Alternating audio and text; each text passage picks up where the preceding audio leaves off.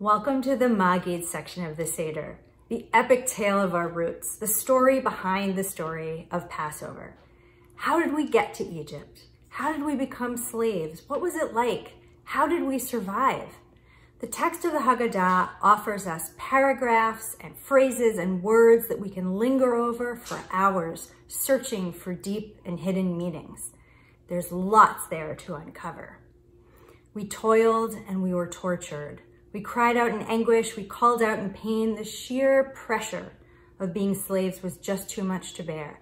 And then a miracle occurred. The powerful outstretched arm of God reached out and delivered the slaves from Egypt, from one of the greatest civilizations oppressing our people, leaving that land ridden with plagues.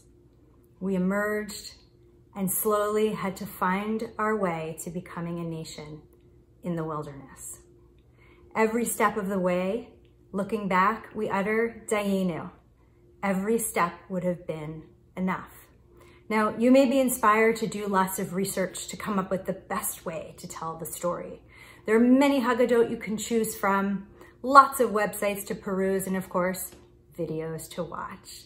But there isn't one best way to tell this story because, in fact, every one of us has the opportunity to tell the story. Not just the opportunity, but the obligation. Because the story ends with the phrase that every one of us is obligated to see ourselves as if we were there, in the flesh, in person. And so looking back, we don't just want to tell the Magid. We want to be the Magid, to be the storyteller. You are the Magid, I am the Magid, your cousin Sheila, your neighbor Joe, that stranger you smiled at over matzah in the supermarket. If you're 7 or 70, you have a story to tell this Passover. There are lots of symbols on the table, just waiting to suggest ideas for how to tell our stories. Like the matzah, are we feeling broken or are we feeling whole? Like the bitter herbs and the wine, what are the sources of bitterness and sweetness in our lives? How do we make sense of it all? And how do we hold all of the emotions of our lifetimes?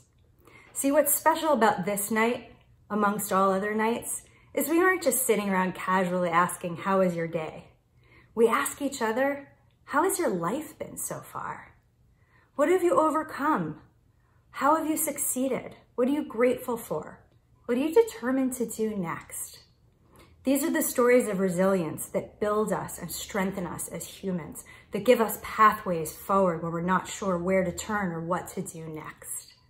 We rely on each other to learn from each other's stories, and these are the stories we get to tell on this night. Because the story of Passover is a metaphor for all of us, emerging from what was difficult and finding a new reality in the world that's unfolding before us. So here's a 5th question for this night of all nights.